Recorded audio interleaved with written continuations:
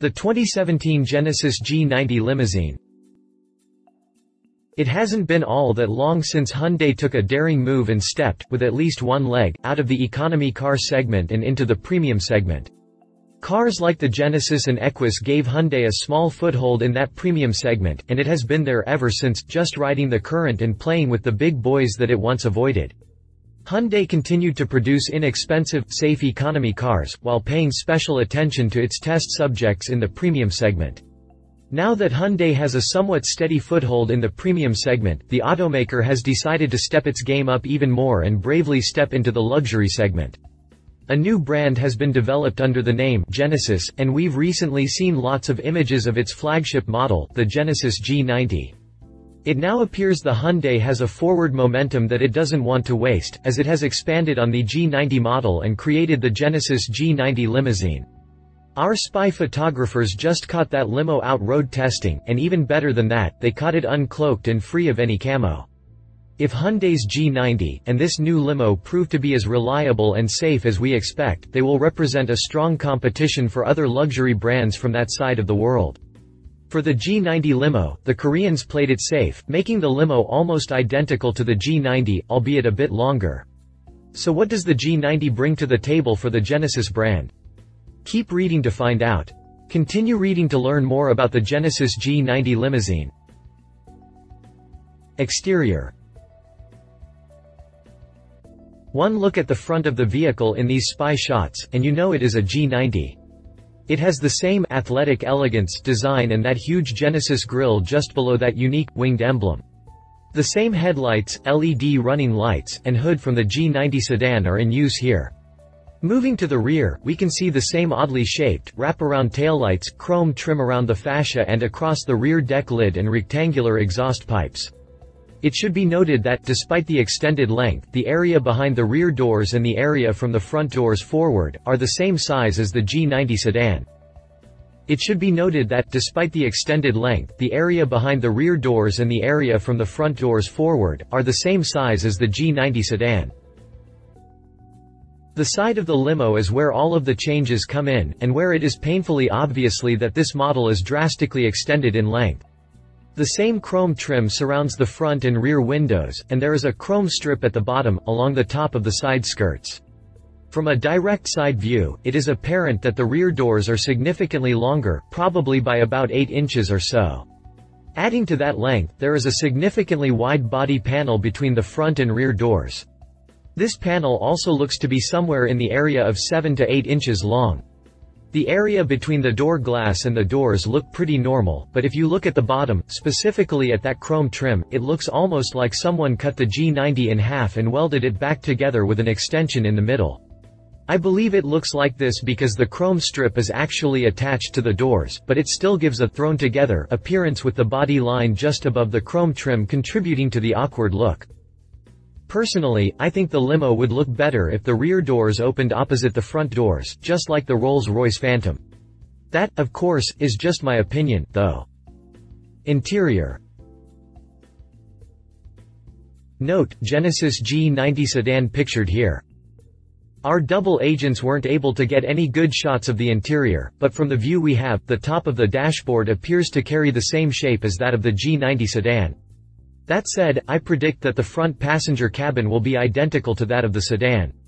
Expect to see Italian and Nappa leather, with contrast stitching and polished aluminum inserts throughout the entire interior.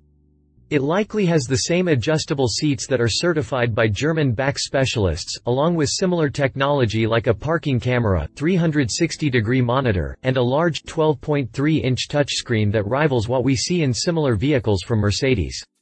To the rear, expect to see the wood trim like we saw in the sedan, but expect some more technology in the rear. To the rear, expect to see the wood trim like we saw in the sedan, but expect some more technology in the rear. The real question about the inside of the limo, considering this car is designed to haul around VIP in the rear, is whether or not the front and rear will be separated. If it isn't, I wouldn't put it past the Koreans to install touch-screen monitors in the headrests of the front seats, or even larger modules in the seat backs.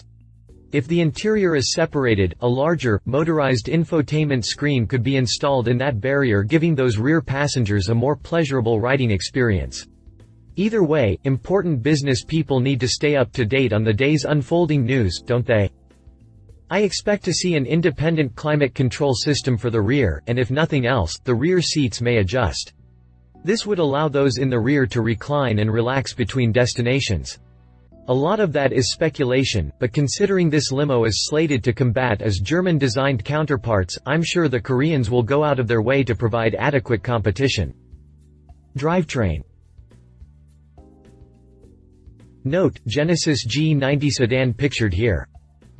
There is no official word of what actually powers the G90 limo, but it is likely it will be available with at least one engine from the G90 sedan. Given the limo's longer wheelbase, an obvious increase in weight, it's likely that it will use one of the sedan's larger engines as opposed to the base 3.8-liter V6. I suspect we'll see the 3.3-liter, turbocharged unit, putting out 365 horsepower, under the hood. For the range-topping variant of the limo, it's possible the 5.0-liter V8 will offer its motivation of 419 horsepower. I would like to mention that it is possible the engines will be beefed up a bit to make way for the extra weight, allowing the limo to offer up the same 5.7-second sprint to 62 miles per hour with that V8 powerplant. Considering the limo will be aimed at a different customer base compared to the G90 sedan, I doubt a hybrid drivetrain will be available, at least not right away. Prices. We're still not sure of the price point for the G90 sedan, so pricing of the longer, G90 limo is an even bigger mystery. Given the pricing of the competition, and the fact that the Koreans will do their best to beat them on the price front, I suspect the limo will go somewhere in the range of $75,000 to $80,000. That, of course, could change drastically, depending on the price point of the G90 sedan. If the Koreans can offer this limo at a much cheaper price than its competitors, with similar comfort and amenities, it could prove to be quite successful in its given segment. Competition. BMW 7 Series. The BMW 7 Series looks to be one of the prime competitors for the G90 limo. It has been redesigned for the 2016 model year, and even offers a new executive lounge seating package for rear passengers. This adds a pop-out footrest and a reclining seatback for the right-side passenger. Adding to the luxury in the rear, a large display screen is mounted to the rear of each front seat, and the center console extends from the front all the way to the rear, separating the rear bucket seats. Ambient lighting and a rear-mounted moonroof are sure to satisfy any mid-level executive. The 7 Series has an overall length of 206.6 inches with a wheelbase of 126.4 inches. Inside, rear passengers have 44.4 inches of legroom, 57.7 inches of shoulder room and 38.9 inches of headroom with a moonroof. The trunk should be adequate for carrying everyday business materials, offering 18.2 cubic feet of cargo space. It is available in rear or all-wheel drive and is powered by either a 320 horsepower 3.0-liter, inline-6, or a 4.4-liter V8 with twin-scroll turbos and an output of 445 horsepower. Pricing for the 7 Series starts out at $81,300 and jumps to $97,400 in X-Drive form. Read our full review on the BMW 7 Series here. Mercedes S550. The Mercedes S550 proves also to be a worthy competitor of the G90 limo. It has an overall length of 206.5 inches, just 0.1 inches longer than the 7 Series, and a wheelbase of 124.6 inches, just 1.8 inches shorter than the 7 Series. Of course, we don't know what the G90 limo's specs are at this point, but I suspect they'll be somewhere in the same area as these two competitors. Looking at the inside, rear headroom comes in at 37.4 inches, legroom at 43.1 inches, shoulder room at 59.1 inches, and a trunk capacity of 16.2 cubic feet. Inside, the S550 offers all LED interior lighting, a rear seat entertainment system, includes a large monitor on the back of each front seat, tune-in world radio, and Bluetooth audio streaming, among other creature comforts. LED ambient lighting on the inside can apparently be customized based on various pictures from the manufacturer website. Depending on how the S550 is equipped, it can have a fold-away, rear center console, or a stationary, but function center console that separates the rear bucket seats. A panoramic sunroof is optional. The right, rear seat can also be optioned with a powered footrest, while other options include powered rear seats that can also be heated or ventilated. The S550 starts out at $99,575 before options. Read our full review on the Mercedes S550 here. Conclusion. I've got to hand it to Hyundai for being so optimistic with its new brand, and for being so assertive with jumping into the luxury segment. In a way, though, I fear for our Korean friends a bit. Jumping into a new segment, specifically the luxury segment, after a long history of producing cheaper cars, and a limited history in the premium segment, might be more challenging than they expect. Granted, they have done remarkably well within the premium segment, at least better than I expected, but there is still that saying, it's a Hyundai. It doesn't necessarily mean anything bad, but even with the Genesis brand name, the G90 sedan and limo may still be overshadowed by Hyundai's past.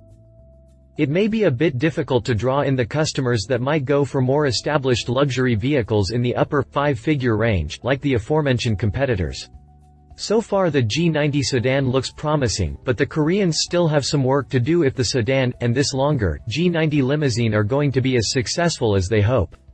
Of course, if the car is just as luxurious and dependable, at a much cheaper price, those customers just may give the Genesis brand a whirl. Love it similar to the G90 sedan in the front and rear. Additional cabin space for rear passengers. Lost of room for added luxury and features over the sedan. Leave-it panel between front and rear doors seems lazy and not well executed. Will it make it to the US with that odd extension in the middle? Maybe too early for Genesis brand to consider an extended wheelbase model. If you liked this video, please share your thoughts in the comments below and don't forget to hit the subscribe button.